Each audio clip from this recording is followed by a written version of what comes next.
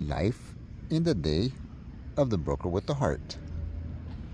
That's my newest marketing piece, and I will be circulating that here, there, and everywhere, so be on the lookout for that.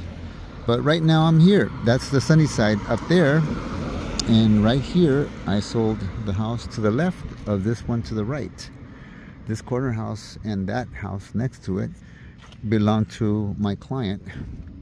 However, that one belonged to my client's sister, and this one belonged to them. And it looks beautiful now. Looks like the gentleman who bought it did what he said he would do, which is converted into this beautiful home.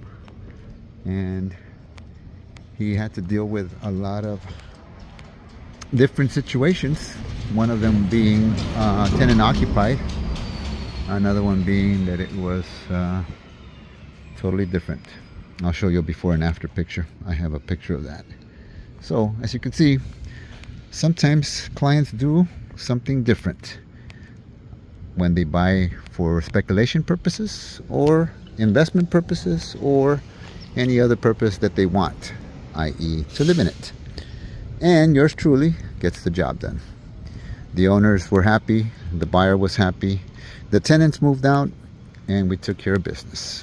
So if you're looking for that help with selling houses, look me up. I'm the broker with the heart.